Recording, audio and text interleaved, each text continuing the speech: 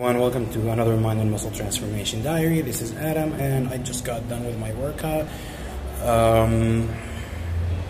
Exhausted, and not because I did so much volume or anything else. Quite the contrary, actually. Like today, the volume was very reasonable, probably a little bit less than what I have been usually doing.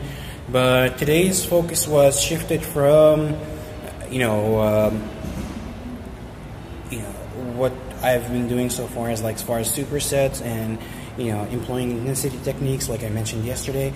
Today was a lot simpler as far as exercise selection, as far as volume, and really no intensity techniques today. The only thing that I did focus on throughout every set and every exercise and every rep was establishing a strong mind-muscle connection. So for my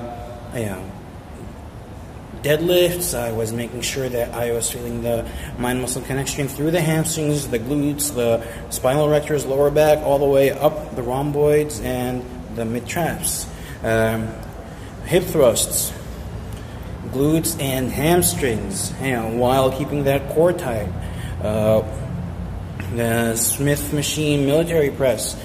The front and side heads of the delt were engaged, a little bit of the pectoralis minor as well. So that's just to give you guys an example. So get the most out of your workouts with the simple yet essential strong mind-muscle connection.